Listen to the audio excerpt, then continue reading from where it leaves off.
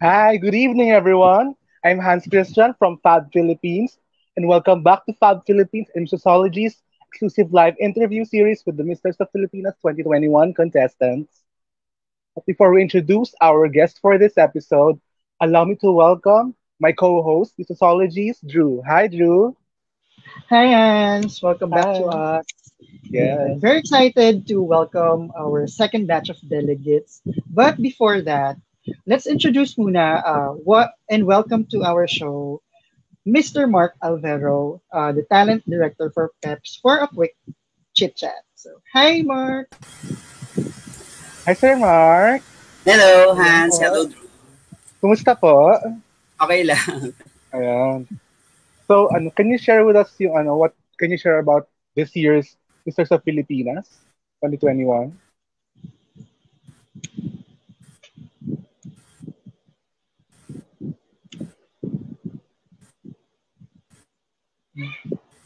Parang kakaroon tayo ng technical Yeah, difficulties since with we have Sir yeah, Mark. Sir Mark. So, and I think we have him again, back Yeah. again. So, hi, Sir Mark. Hi, Sir Mark. Hello, Welcome sorry, back. nag-lag with the internet. Okay. Okay lang. It's okay. Again, what's the question again? Uh, what can we expect from this year's Misters of Filipinas? From this Misters of Filipinas, so just to update you, so what will happen to Misters of Filipinas? Okay, so since we move yung date ng competition, so right now, we extend also yung when it comes to sa viewing ng intro video nila. So right now, you can support your favorite candidates by simply watching the intro video. So remember that most number of views will advance to top 15. So makikita nyo yung intro video nila at Peps TV YouTube channel. Yes. Ayun. So, ang nabalitaan ko, nakita ko yung mga videos nila na naka-ethnic costume. I think mapapanood din siya aside from YouTube, sa TikTok. Yes. Fresh na fresh. So last night, 10 p.m. So inintroduce na yung iba't ibang ethnic costume. So doon, kung sino yung maraming views and depende doon sa mga judges kasi may criteria yon. So hindi siya yung kagaya ng intro video na advance sa top 15. So ito naman is special awards naman yan. Special award. Okay, and then for the schedule of Misters of Filipinas, so September 3, so yun yung magiging arrival namin sa Negros Oriental. And then September 3 to 11, so different activities sa Negros Oriental. So kasama yun sa Dumaguete. So different activities yun. And of course, sa September 12, so yun na yung coronation night nila. Ayan, perfect. So, maraming salamat, Sir Mark, for all the updates. May habol lang ako. So, yes, kasi mapapanood to sa Go Shopping Philippines under ng Go Cineplex. So meron siyang fee na 300 for general admission and 500 for preliminary competition. Okay, yes. So for more details, so mag-login kayo sa Go Shopping Philippines. Ayun. So for all the fans who are watching right now, if you want to watch Misters Filipinas, you can watch it on Go Shopping Philippines. And all the other details, mababasa niyo yan on Misters of Filipinas' Facebook and all other social media accounts. So thank you again, Sir Mark, for joining us. Thank you, Sir Mark, for joining us. Thank you. And now, Hans, it's finally time to welcome our second batch of contestants. So, hindi naman sa pinipressure ko yung second batch ngayon, but these gentlemen have big shoes to fill following our very explosive first episode last night. So now, just like the first episode, Hans, we will be introducing them one by one, starting with Mr. Number 1 from Davao del Norte, Norman Coronel. So, hi, Norman, and welcome to the show. Hi, Norman. Hi welcome. Po, magandang gabi. Magandang gabi. Magandang gabi sa inyo, Sir Drew and Sir Hans, at sa lahat ng mga nanonood sa Missosology page and Fab Philippines. Good evening, everyone. So, hindi na natin patatagalin pa, Norman. So, please introduce yourself to all our viewers out there. Hi, my name is Norman Aquino Coronel, representing Davao del Norte. I am an online English tutor for about 5 years now, and when I'm at home, I love to play with our 4 dogs here, and I love watching movies every night, especially before I go to sleep. I love watching horror movies, to be specific. I love that. And when I also at home, I love doing workouts because, you know, health is wealth. So, napaka-importanting alagaan natin ang ating kalusugan. At saka, dito naman din sa amin sa Davao del Norte, we under GCQ na, so medyo maluwag na, so nakakalabas na kami, nakakapunta na kami ng mga malls or other places here na hindi masyadong strict na yung policy namin. So I think everyone who are watching now will be enjoy our interviews with my co-brothers and Misters of Filipinas. Good evening, everyone, again. Mukhang dami mong pinagkakaabalahan. Yeah, because I'm still working at home, just at home, because I choose this job because I love to travel abroad, so I can handle my time, I can do my work anytime, anywhere around the world. So, and it's fun because I teach different nationality from young and adult learners, and napakahirap lang turuan yung mga bata, pero nakakatuwa.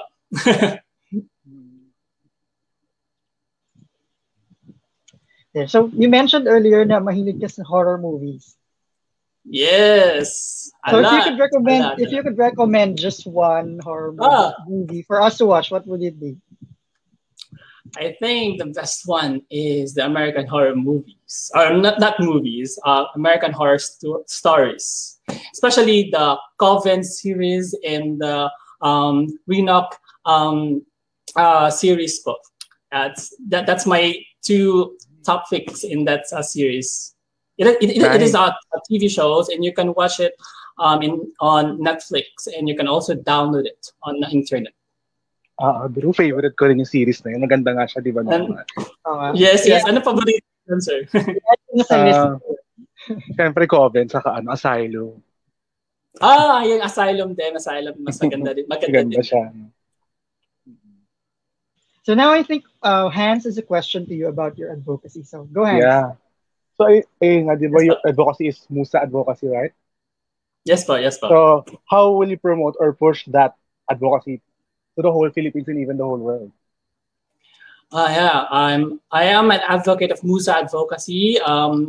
For everyone knows, Musa is the scientific term of banana. So Musa is a banana and abaca fiber, and actually they are already expert in other countries na. And now one of the reason kung bakit ako sumali dito sa Misters of Filipinas, because I want to promote also here in the Philippines, because I think here in the Philippines, Musa is not really known for what it is. So I just want to showcase what is Musa, and I hope that everyone here in the Philippines know what is Davao del Norte Musa advocacy all about. So I think that's the main one is the reason why I choose this to join this pageant also. So you're oozing with so much personality, and then you also have a very thank you. Interesting advocacy. So my question, Norman, what quality do you think you possess that sets you apart from the rest of your fellow guys?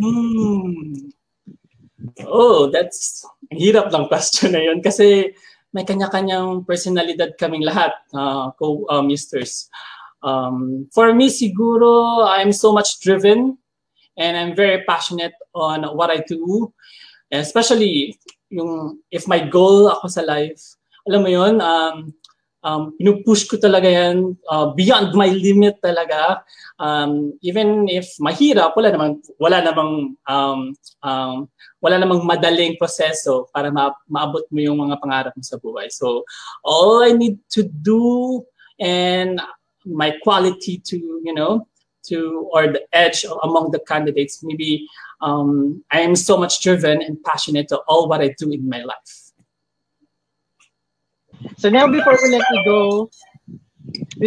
go, you have a message to all your supporters out there. The floor is yours. Oh, yeah, thank you so much for the people who always give support, especially now that I don't have any, like, they called team, because some of the candidates they have, but in my side, I am very grateful and thankful to sa mga taong nagpapaabot ng tulong nila, hindi man sa financial, kundi sa pagmamahal, sa suporta, kahit sa mga kinakailangan kong dalhin, gawin. Alam mo yon, yung spirit lang nila, napapaboost nyo. Kahit napakahirap ng sitwasyon ngayon, lalo na dahil pandemic tayo, there's a lot of restrictions and policies that we need to abide. So I'm very, very grateful lang, and my heart is full of love to show them my sincerest thanks to everyone, and I hope they will appreciate that. Yeah, so thank you, Norman, for joining us. Thank you so much, sir. Pero we will see you again later. So yes, chillax ka lang sa backstage. Yeah. Thank you, Norman. See you. So now, at this point, we want to welcome our next candidate. So we'll travel naman from Davao del Norte, travel tayo to Pampanga with Mr. Number 4, 𝗪𝗪𝗪 Pabalan. So hi, 𝗪𝗪𝗪. Hi, 𝗪𝗪𝗪. Good evening. Good evening po, Sir Drew and Ma'am Hans. Yeah. Good evening po. At sa mga viewers. Yeah, so before ako magtanong sa'yo, pinapasabi pala ni Pawi, hi daw from Poland. Sa Poland. Ayan. So 𝗪𝗪𝗪, isa ka sa, I think, one of the medyo popular candidates among this year's batch. So, could you tell us something that most people still do not know about you? Ano pa bang di namin alam sa'yo? Ayun po, yung hindi nyo pa alam sa akin.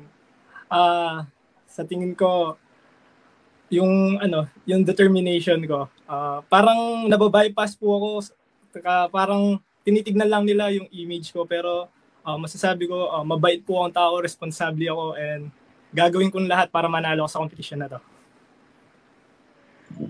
Determined. Gusto ko yan. And you also come from the tinatawag na culinary capital ng Philippines, which is Pampanga. So, kung merong pagkain that best describes who you are, or yung sa tingin mo, kung pagkain ka, yun ka, what would it be and why? Simple lang naman. Sisig, kasi hinahanap-hanap. Hahanap-hanapin mo. Wow. Aba, napatawa si napangiti si Hans doon sa sisig. Akala ko sisig, sizzling. Crowd favorite, ganon.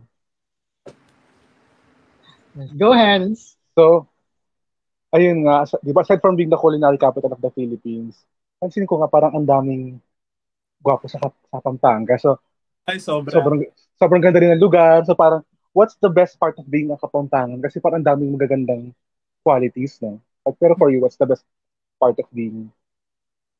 Pinakamasarap sa pagramdam ng pagiging Kapampangan namin po, yung sobrang hospitable kami, lagi kaming masayahin kahit sobrang hirap ng sitwasyon ngayon, lalo na ngayong pandemic.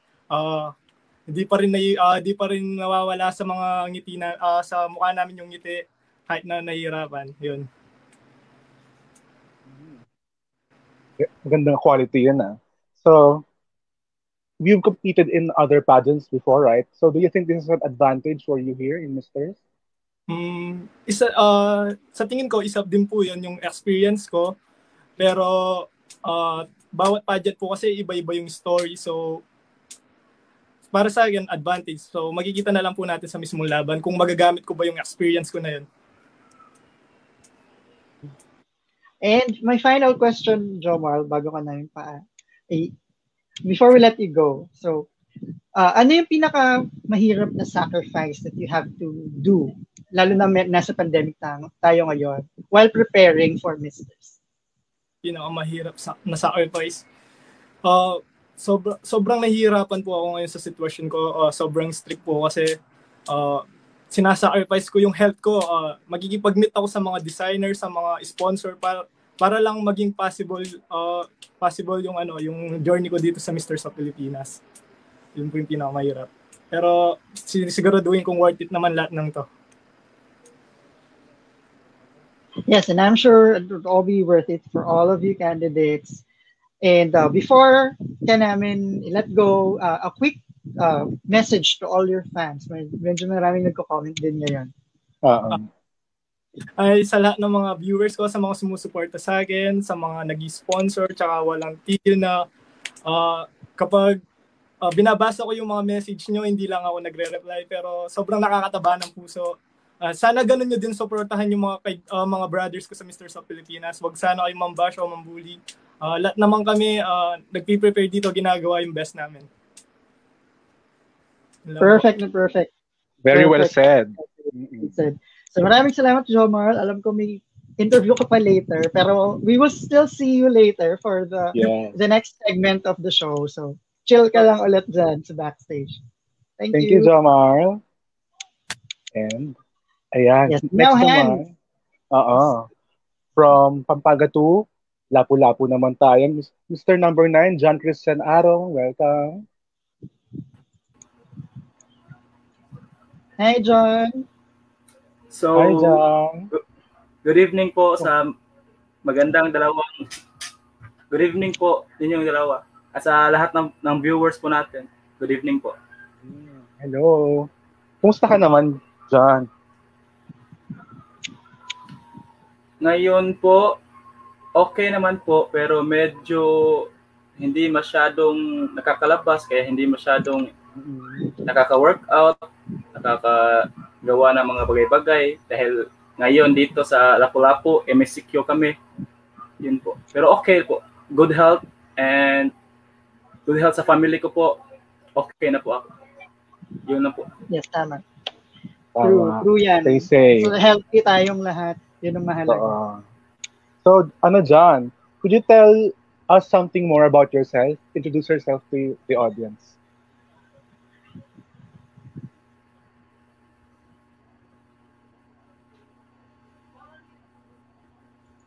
Hello, John. So, my name is John Christian Arong, 20 years old, a full-time student. But nung wala pang lockdown, nagpa-part-time po ako as a fitness trainer, and I also go for extra like movies. So the recent movies that I've been is international movie on Netflix that was Almost Paradise. And right now, I'm busy working out at home because hindi po pwedeng lumabas po ngayon kasi MCQ po kami ngayon. So, interesting yung interesting yung dati kang nag-extra sa mga movies, ha? Very interesting, Almost Paradise. Parang narinig, parang naproduce yes, na ata yun. So yes, go Hans. Ayun. So you're taking up a tourism course, no? So how would you promote your hometown in other countries? How would I promote Lapu-Lapu? So I am very proud to promote Lapu-Lapu City, not just to the Philippines, but to the world. Because Lapu-Lapu is known for five-star hotels, white sand beaches, and what really makes Lapu-Lapu world-class is the people, the accommodating people. And I am very proud to say that. Thank you. Mukhang gusto ko pumunta talaga sa Lapu-Lapu, no, Drew? Parang ang saya-saya pumunta. And John, I know that Cebuano is one of the most spoken languages in our country. So if there is a word in your native language na favorite mo, what would it be? And please share it to us. So, favorite word in my is gihigugmata ka. So, gihigugmata ka in Tagalog is mahal kita, and in English, I love you. Why? Because Opunganon, Cebuanos are very lovable person and very hospitable. Maraming tourists na pumupunta dito sa amin dati nung wala pang pandemic, and nakikita ko talaga sa mga mata ng mga turista na sobrang saya nila. At saka marami na rin ditong mga foreigner na dito na talaga naglalagi. Kasi as a tourism student, we have also conducted some research about foreigners staying here in Cebu. So doon, mas nakilala ko talaga na mas nagsistay sila dito dahil sa ugali ng mga Cebuano. Yes, and finally, final question, John. Anong quality in you do you think would help you win Misters of Filipinas?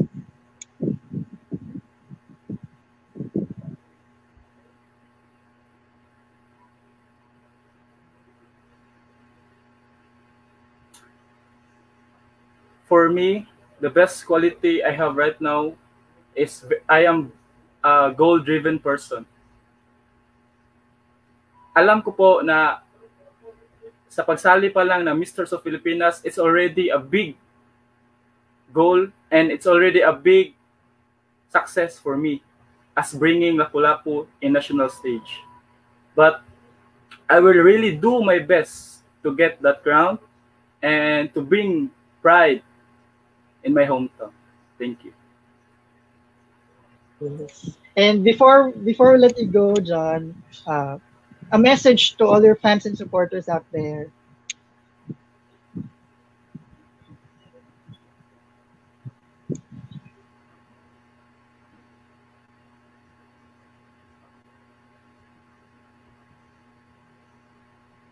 Hello, John. If you have a message to all your fans and supporters. Yes.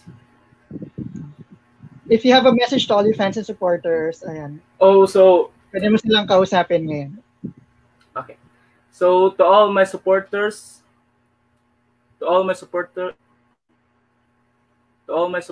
thank you so much for supporting me, and not just me, but my other co-candidates.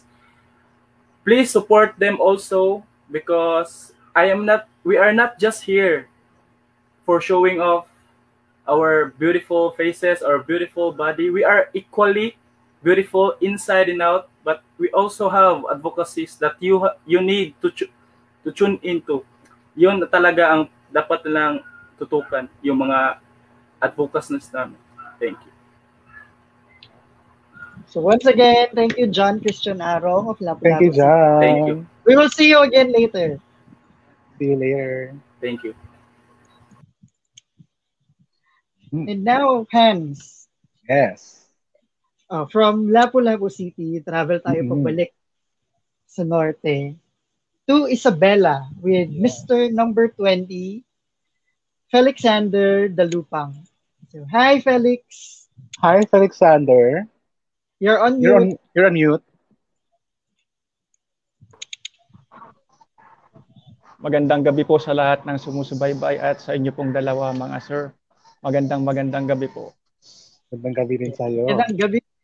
So, I'm sure mga fans natin excited na to know more about you. So, please introduce yourself to our viewers. Hi mga viewers. Ako nga po pala si Felixander T. Dalupang II, graduate ng International Diploma in Professional Culinary Arts and Baking and Pastry, Professional Barista Course 101-102 at dating varsity player ng New Era University at University of the East. Mahilig din ako sa mga adventure gaya ng pamumundok. Iba din yung pambubukid. Ayan, mahilig po ako sa mga ganyan. Mahilig din po ako kumain ng mga exotic food at alamin pa ang iba't ibang mga bagay. Yun lang po. Very interesting. Ayun, so may tanong ako sa iyo, Felixander. So, nakita ko sa video mo na napaka-active mo, no? Sa sports. Opo. So, aside from sports, how do you stay in shape? Paano mo napapangalagaan ng iyong katawan? Sa pagkain din po. Kailangan din po pangunahin po sa pagpapalit ng katawan o paninibago ng timbang. Unang-una sa pagkain. Pangalawa na lang po yung mga physical na aktibidad kasi sa pagkain, dun po tayo nakakakuha ng mga tinatawag na macronutrients natin. Protein, fat, and carbohydrates. So, kailangan well-balanced po lahat yun para kahit nasa panahon tayo ng mga physical na aktibidad, maganda pa rin po yung ating mga pangangatawan. Tama. And in relation to that question, ngayong pandemic, paano mo na maintain na ngayong katawan? Dahil so marami mahirap, no? Opo. Siyempre po, bilang Misters of Filipinas, kailangan pursigido ka sa mga ginagawa mo. Then, kahit na may pandemic, wala pa rin sanang maging hadlang o maging rason para ka huminto sa mga pag-ehersisyo. Gaya ngayon, meron po akong mga home workout na tinatawag. Meron po akong resistant band o kaya gumagawa din ako ng mga push-up, pull-ups, yung mga typical lang pong ginagawa sa bahay na hindi kinakailangan ng mga weights. Yun lamang po. Jumping rope. There's a will, there's a way. Tama. So, next question ko sir is, how badly do you want the title and what sets you apart from the other candidates?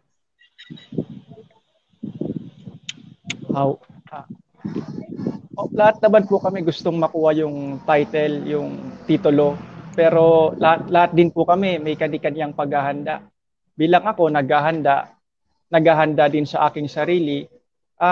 Siyempre, sinisikap kong pagandahin yung aking katawan sapagkat yun yung unang makikita ng tao sa iyo, magiging first impression nila sa iyo. Then pagkatapos, hinahasa ko rin ang aking mental na kaisipan para kapag may isasabak na katanungan sa iyo sa Q&A portion, makakasagot po tayo ng maayos.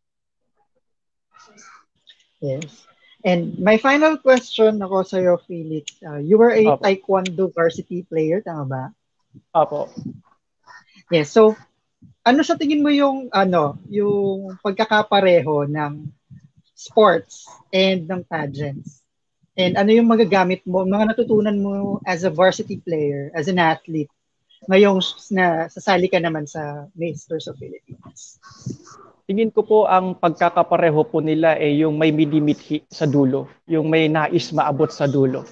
At syempre bilang taekwondo po, ikukumpara ko po yan, bilang nasa larangan ng sport, ikukumpara ko po yan sa pageantry bilang masigasig, ako po ay masigasig, disiplinado, nakatuon yung mga aking mga pangarap sa hinaharap, sa kabilang isang atleta, natuto akong magpahalaga sa oras. At talagang tinutulak ko ang sarili ko hanggang sa hangganan ng aking makakaya. Tapos kailangan din positibo ang isip at huwag mag-iisip ng negatibo. Yun po. So, tama yun, no? Yung disiplina, saka yung mental toughness as an athlete, no? Magagamit mo talaga sa pageants. So now, Felix, before we let you go, maraming nanonood ng mga fans mo. So, anong message mo sa kanila?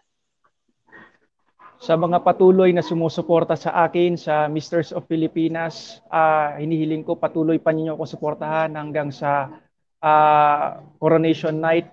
Gayon din ang mga kapwa ko kandidato at patuloy nyong i-like and share yung mga photos na nire-release po nila tungkol sa para sa amin. Then yung mga page po ng Misters of Filipinas, Fab Philippines at Peps TV, lagi po kayong mag-subscribe po doon. Thank you po. Yeah, maraming salamat, Felix. And magkikita ulit tayo later. So, salamat. Salamat.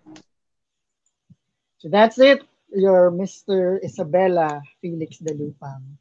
And now let me call on Mr. number 24 from Tarlac, 𝗧𝗪. Hi, Zeus. Hello po. Good evening, Sir Drew and Sir Hans, and sa lahat ng viewers ng Missosology and Fab Philippines. Good evening sa inyo lahat. Good evening, Zeus. So, Zeus, please introduce yourself to our audience. I'm Zeus Nathan Sado, 19 years old, an incoming sophomore at Far Eastern University, currently taking up Leadership and Human Capital Management. And I am a young entrepreneur. I have my own product, which is Zeus Pomade, and I am very proud of na sariling akin to. At itong maliit na negosyo na to ay aking gusto ko talaga ipagmalaki kasi sa lahat ng negosyo na lokal, nagsisimula talaga sa maliit hanggang sa lumaki at sa ating pagsuporta sa mga small businesses and local businesses, mas lalo tayong nakakatulong sa pamilya na mismo nung may-ari ng negosyo at para sa ekonomiya ng ating bansa. Yes. So, batang-bata pero meron ng advocacy at may business. But we will talk more about that later. Pero next question ko sa'yo. Zeus, you won Mr. Tarlac last 2020, right? Yes po. So, it's been a year, more than a year, na nanalo ka as Mr. Tarlac. Ano sa tingin mo yung improvement from you since dun sa unang pageant na sinalihan mo and now nakasali ka na sa Misters? Ang pinaka-improvement po na nakikita ko sa sarili ko is yung aking pananalita, yung aking public speaking na ayun, nasanay na ako or nagsasanay ako maging kung paano mag-communicate ng maayos at paano ipakita yung aking thoughts, paano ko siya i-deliver at yung pakikisama sa mga co-candidates. Tamang-tama yung pakikisama. Isa sa pinakamahalagang pag-uugali sa pageants. And now, marami kang nabanggit kanina about your school, your business, your advocacy. Pero, what is an interesting trivia na hindi pa namin alam about Zeus? I love sports.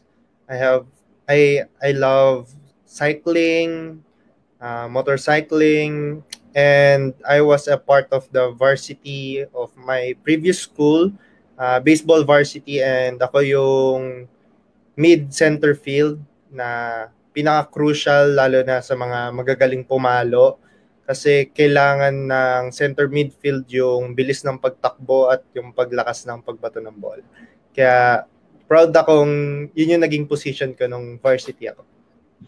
Yes, so I have a related question. Tulad ng question ko kanina kay John, kay Felix. So, as an athlete, ano yung pagkakapareho ng sports tsaka ng pageants?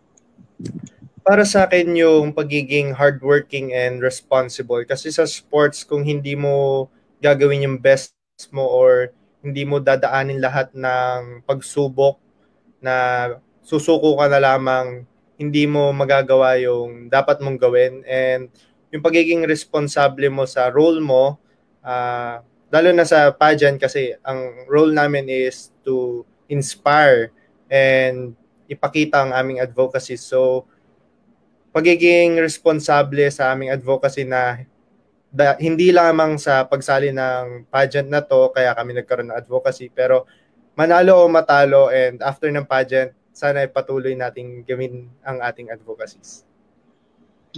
Well said. So now Hans says the question. Since nabanggit yung advocacy na, you have a very interesting and for me, important yung advocacy mo, which is buying and supporting Filipino products. So how do you plan to push forward this advocacy of yours? Dahil na nga ako isang young entrepreneur at na-experience ko mismo kung ano yung dinadanas ng mga young entrepreneur or yung mga entrepreneurs mismo and ang mga locals kasi lalo na ngayong pandemic, maraming nawalan ng trabaho at maraming hindi nakakaahon sa buhay. Kaya pinili ko talaga tong advocacy na to kasi alam na alam ko siya. Alam ko kung paano makakatulong dahil sa ating pagsuporta sa mga local businesses, nakakatulong na tayo direkta sa kanila. At yung pagtulong natin sa kanila, dahil para makapag-operate sila, tumutulong din sila sa iba. So, give and take, yung pagsuporta natin, para na rin sa atin, sa mga pamilya na natutulungan natin at para sa ekonomiya na din natin. Couldn't agree more with that. And ayun, my next question for you is, what were the sacrifices you did for the pageant at this time of the pandemic? I'm sure hindi siya madali, no? Ang pinaka-sacrifice ko is diet kasi I love to eat food. Hindi naman siya ganun kahalata kasi I'm very active. Mahirap talagang i-give up yung food lalo na nag-pandemic, hindi gaano labas na labas, pero ang ginagawa ko lang is kain ng kain. So, ang hirap talaga. Saka, yung time management kasi may schooling, tapos preparations pa for Misters of Filipinas. Yes. And before we end the one-on-one interview with users, your message to all your fans and supporters out there. Sa lahat ng supporters ko, sa lahat ng Tarlaqueños, sa lahat ng organizers ng Mr. Tarlac, ng Misters of Filipinas, and sa mga events na tumutulong sa pagsuporta ng Misters of Filipinas, maraming salamat po. At sana patuloy ang inyong suporta sa akin at sa mga co-candidates and even sa mga organizers na rin ng event. Sana manatili tayong ligtas at yun, tuloy-tuloy lang ang pagsuporta sa isa't isa para lahat tayo sama-samang paakyat. Thank you. Yes, sir. Thank you, Zeus, for joining us, and we'll see you again later. Thank you, Zeus. Before that, I just want to give a quick shout out to Pawi, who's watching right now from Poland. Hi, Pawi. Yeah, so thank you, Zeus. And now, Hans, we're now on our last candidate for this evening. So, travel tayo naman from Tarlac, lipad tayo to Albay with Mr. number 27, Anthony Albay. So, hi, Anthony. Good evening, Anthony. Hi, Diyos maray na banggi sa Indugabos, meaning to say, good evening to all of you, especially to you, Sir Hans and Sir Drew. Kamusta po kayo lahat? Mabuti naman. We're doing quite well. We're very happy to have you on the show. Thank you so much po. So, Anthony, please could you tell us something that most people still do not know about you? Okay. For everyone who's watching right now, I am Anthony Bison Alpe, a second-year student at the University of Nueva Cáceres, taking a Bachelor of Science in Civil Engineering.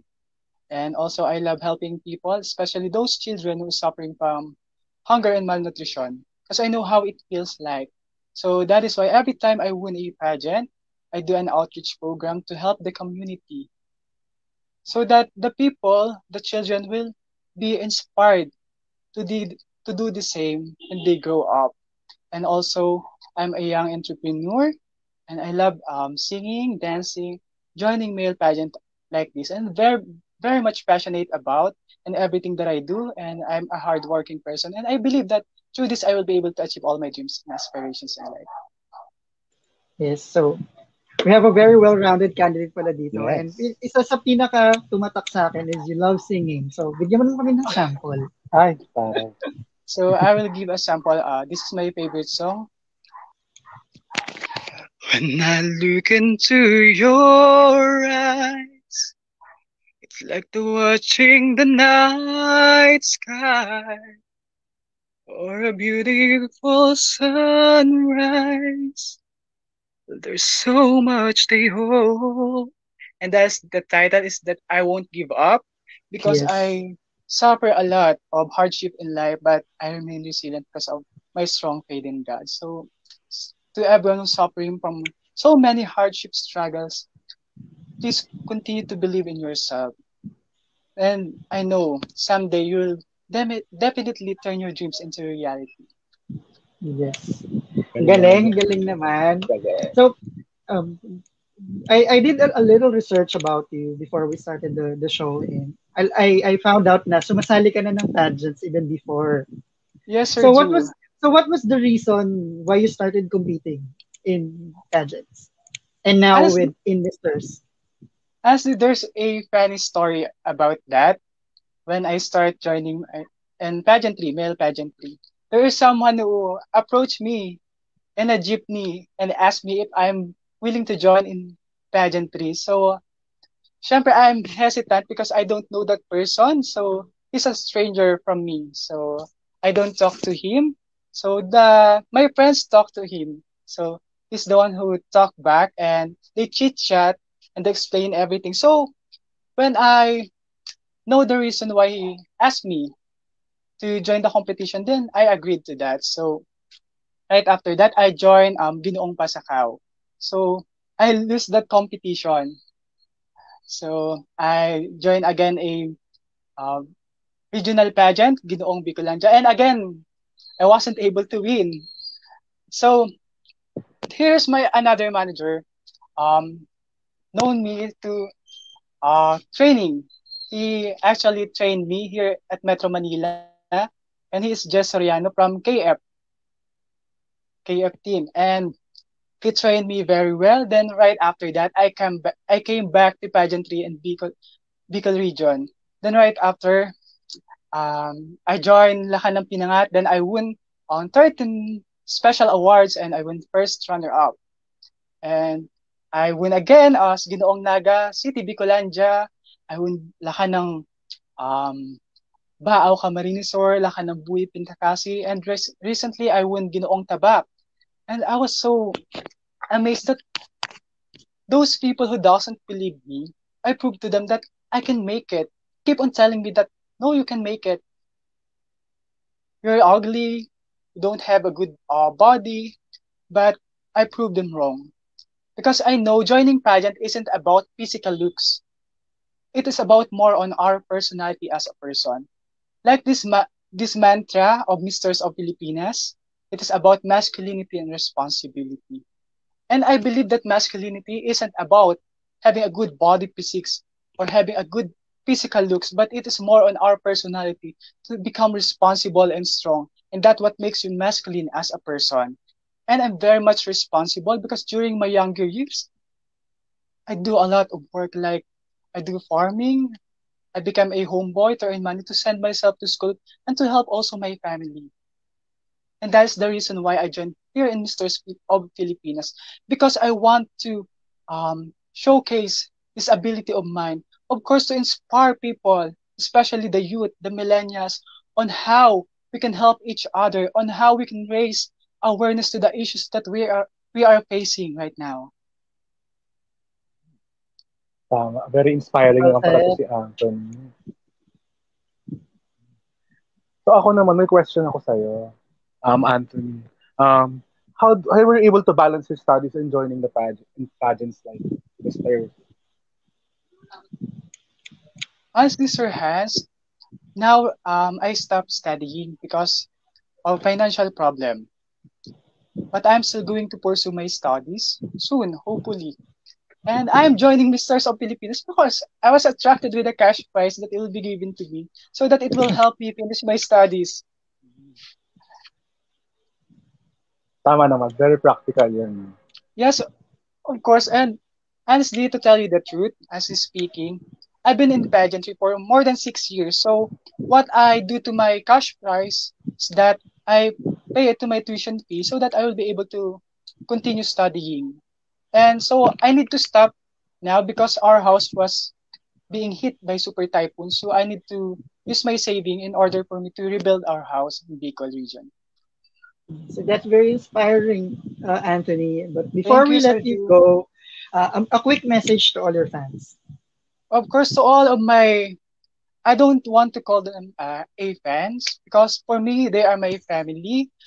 I am so much grateful to all of you because ever since you've been supporting me since I started joining male pageantry, you know how much I care for all of you and how much I love you all.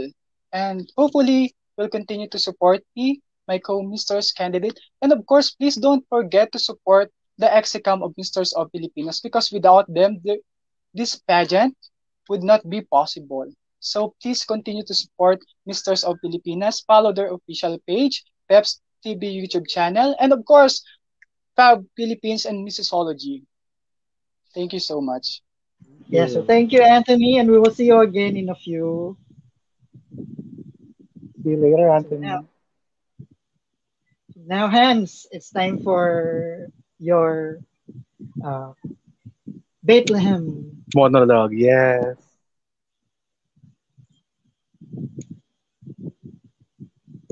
This show is brought to you by Bethlehem, the house of bread. Each bread and every food item served at Bethlehem is prepared in a traditional way, ensuring the authenticity of the products. Dishes are made upon orders and served fresh on the table. With quality as top priority, various ingredients used for the different artisan breads and food items are sourced out overseas, mainly from India and Mexico, where herbs and spices abound. Every Sunday at the weekend market in Legazpi, Makati City, Bethlehem goodies are put on display and sale.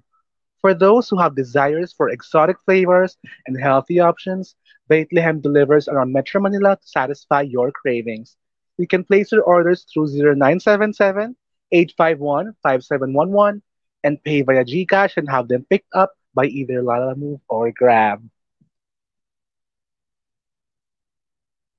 Nakamute kami, Nani. Ayan. Thank you very much, Bethlehem, Thank you, for Bethlehem. our live chat series with our Misters of Filipinas.